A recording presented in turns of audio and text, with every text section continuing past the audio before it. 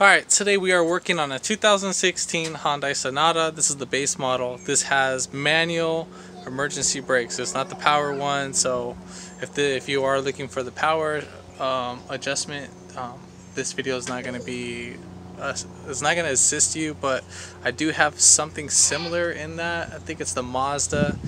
It will be a little bit similar in design of the way how you're going to do that. But if you already haven't, like, subscribe, share, and then comment down below if you have any questions on this job. And then basically the tools you're going to need a 21mm, you're going to need a Phillips 2 screwdriver to take off the drum, and then you're going to need a 14mm to take off the caliper bracket and the caliper itself, and a hammer just in case, and then a flathead screwdriver just in case we need to make adjustments on the emergency parking shoe as well. I think that's pretty much it. Then I'll go ahead and start the video right after the intro.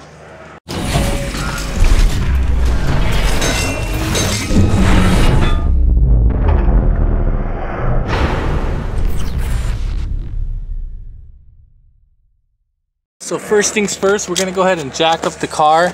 Now right here in the rear of the car, right next to the muffler, we're gonna go ahead and jack it up from the subframe itself. So right there, you want to jack it up right there. Now if you didn't have a jack like that, you can actually jack it up from right here. But we're going to be doing both wheels at the same time. But I would put my jack stand right there to reinforce the area so the car doesn't fall on you.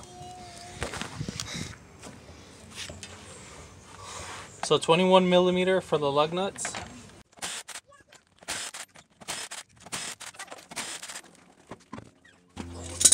And then 14mm for the caliper bracket. Well, the caliper itself, and then the brackets behind it. So it's going to be this part right here. So there's going to be 2 bolts behind there, and those are going to be 14mm. So both of these, so there's going to be 4 bolts that are 14mm. And then we're going to take off these 2 screws right here, and then you're going to be using the Phillips 2 screwdriver for that.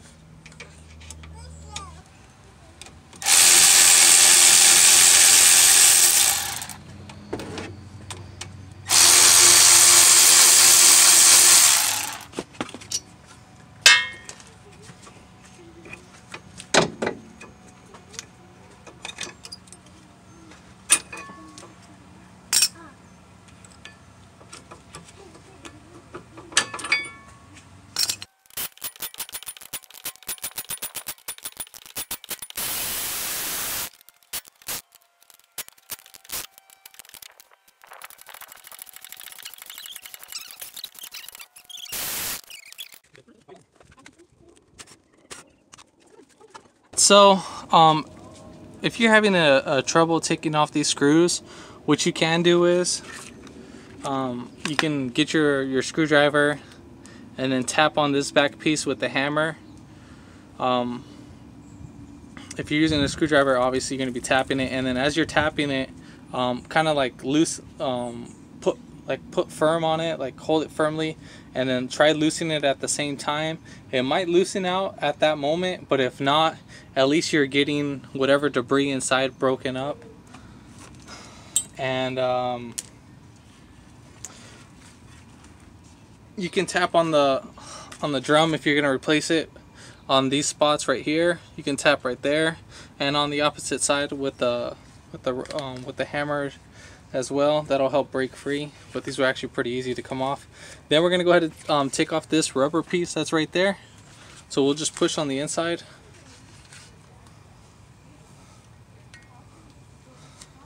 And then we're going to switch this over to our new rotor.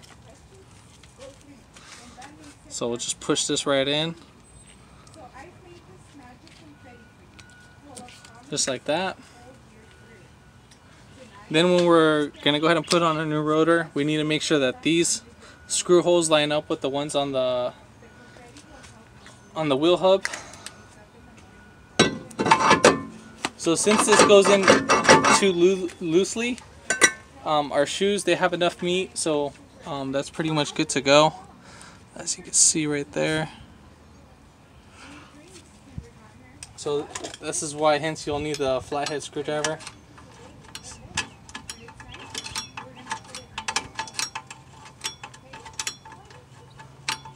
And then basically you're going to turn this one, just kind of flip it around.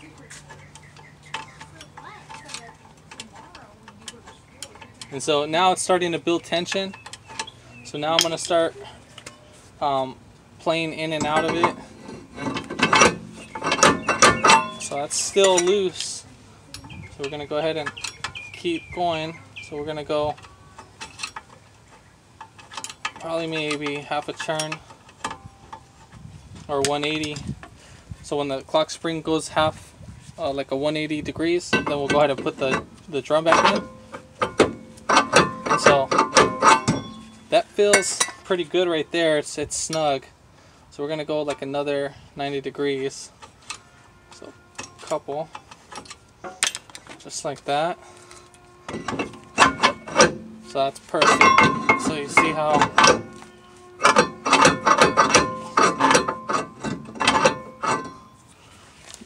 slightly adjust it a little bit more.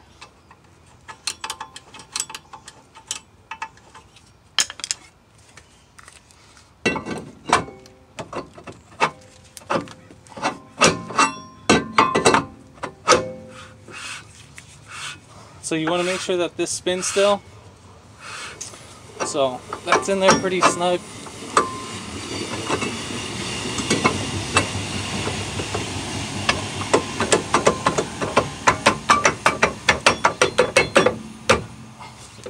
So you want that. That's actually pretty perfect right there. I'm probably going to back off maybe just a tooth.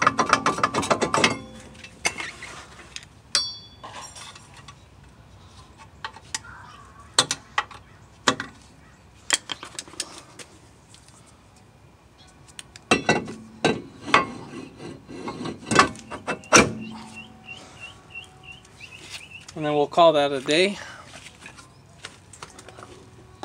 So then we're going to go ahead and replace our new hardware kit, but we need to make sure our guide pins are pretty good. So if they're not moving freely, you're going to go ahead and lubricate these. So you would put grease around here. This already has plenty of grease, so we're not going to go ahead and lubricate that. And then for these,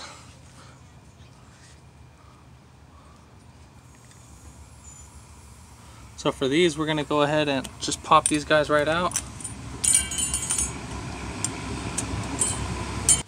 Then we'll go ahead and install our new ones. There's really nothing fancy to it. Just make sure that it's seated in properly. So you want this little, those pins right there to be as flat as possible with that.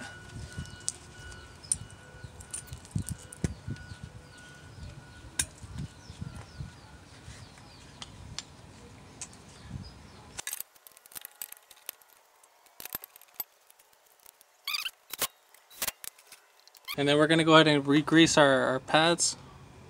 So we're just going to grease it just like this. Make sure you get these edges right here.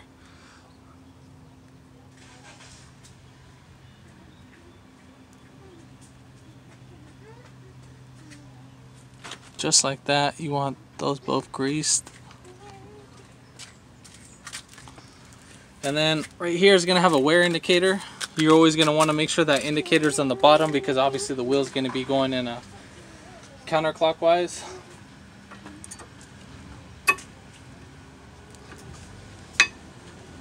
So we'll just slap on these guys. So what I do is I just kind of tilt them in just like this and just push them in.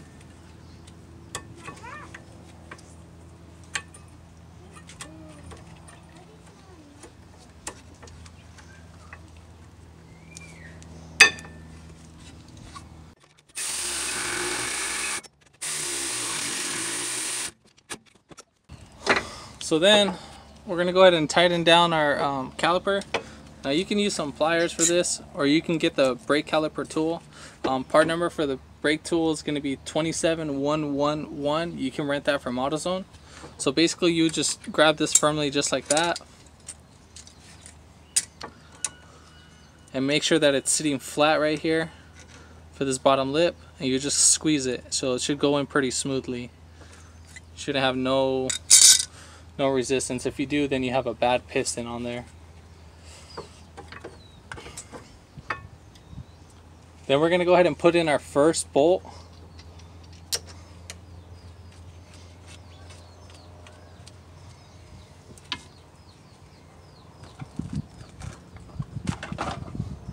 And we'll just hold it up with our wrist. And then while putting these pins right here,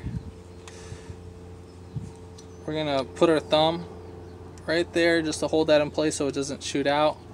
And then same thing. Then we're going to go ahead and move our finger down right here just to hold it more in place. And then we'll guide this other pin right there. So make sure that these go in their holes.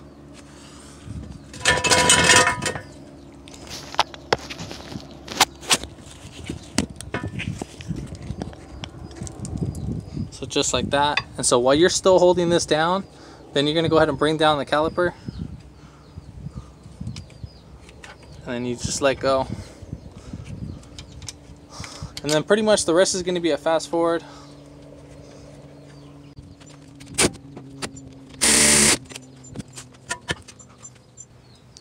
Oh, and one thing I forgot to mention too. Now if the guide pins that are in the caliper, if they're spinning, you can use your pliers to hold those down, to lock these in place just like that while you loosen that bolt.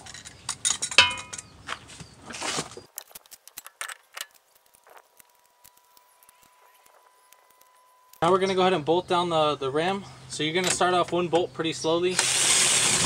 You want the rim to sit in fully, and then I haven't tightened this bolt all the way down. So I'm going to tighten the top one first, and then on the opposite side. Doesn't matter where, as long as it's on the opposite side so you know it's fully seated in.